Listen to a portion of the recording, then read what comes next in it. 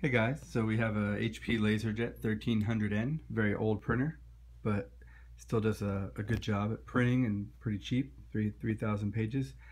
So I wanted to make this video because the printer, while it was great, it started having an issue with it jamming. So it would print, I would say print one page and then it would pick up a second page and then it would jam.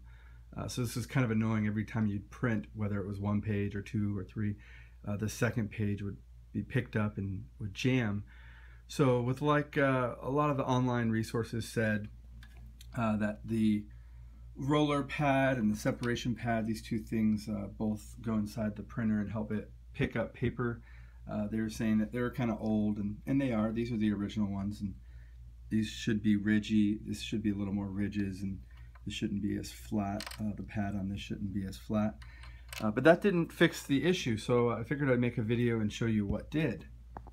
So basically, you'll want to open up the right side of your printer, and you'll see this is actually a solenoid, and this has a little L bracket.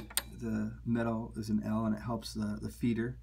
And basically what's happening is the L was actually sticking to the metal on the solenoid right here.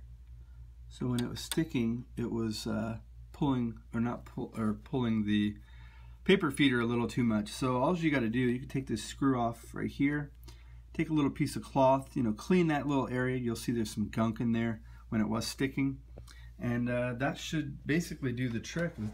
It's done the trick for me anyways.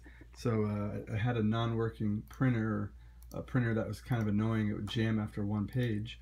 Now let me go ahead and print a page, and I'll show you that it is all fixed up now that I've cleaned that solenoid, and I've put a little piece of cloth there to prevent it from happening again.